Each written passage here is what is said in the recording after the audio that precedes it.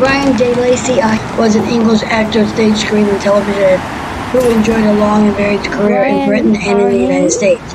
Now his first Broadway appearance in The Barretts of Wimpole Street in 1931, teamed with Catherine Cornell, with whom he appeared in many productions. He was born on May 2nd, 1902, Kings Norton, Birmingham, United Kingdom. And he died on February 10th, 1986 in Venice, Florida. He was 6'2". He was married to Eleanor de Labour from 1946 to 1986, Joan Fontaine from 1939 to 1945. His books was A Dreadful Man and Siblings of Aherne.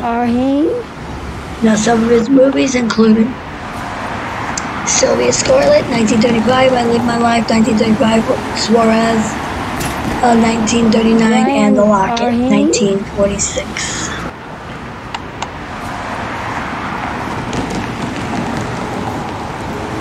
Now, Brian Aherne stars on Canterbury Television, located 1752 Vine Street.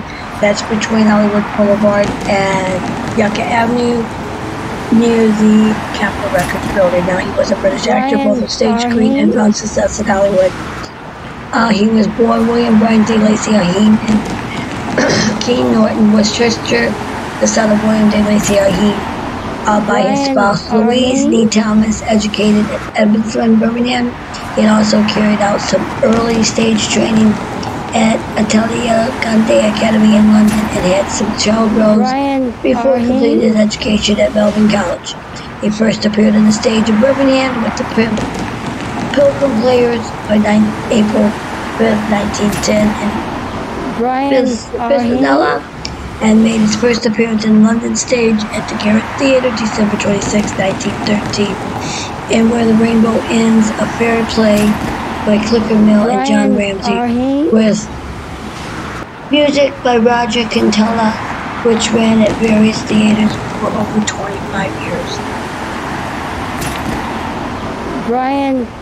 He studied with a view to becoming an architect, but having had considered amateur experience in Birmingham and with the Liverpool Green Room, he obtained his engagement under Robert Cutledge and appeared in London Savory Theatre, opening on December 26, 1923 as Jack O'Hara and revealed Patty the Next Best Thing, and the play W. Gower Mackie and Robert Ord. He then toured with Violet Pettigreen as Hugo and The Flame, and appeared in the London Playhouse by May of 1924 as Langford in Leon Gordon's White Cargo, in which he played although the 1924-25.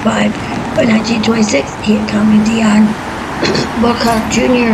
to Australia, where he appeared in several plays by J.M. Barrie, as Valentine Brown in the comedy Quality Street, John Shand on the comedy What Every Woman Knows, Crichton, and the Admirable Crichton, Simon and Harry Rose, and Wilcox in All We Know, another comedy by Frederick Lonsdale. He reappeared in London in the Strand in March of 1927, and again in Langford in White Cargo, and continued in London stage in succession of plays until late 1930, when he went to America, making his first appearance on the New York stage at the Empire Theatre in New York on February 9, 1931, playing Robert Browning in Rudolph Bessler's play The Barretts of Wimpole Street opposite Catherine Cornell. Cornell and he remained lifelong friends, and he played in many subsequent productions. He was back in London by 1934, but returned that year to New York, where he appeared in December at the Martin Bett Theatre in Marcello in Romeo and Juliet with Catherine Cornell. He continued the stage appearances during his film career, which he commenced in 1924 in silent film.